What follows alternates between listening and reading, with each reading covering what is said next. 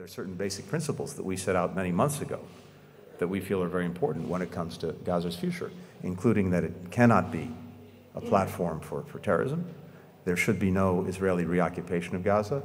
The size of Gaza's territory should not be reduced. So it's been long-standing U.S. policy under Republican and Democratic administrations alike that new settlements are counterproductive to reaching an enduring peace.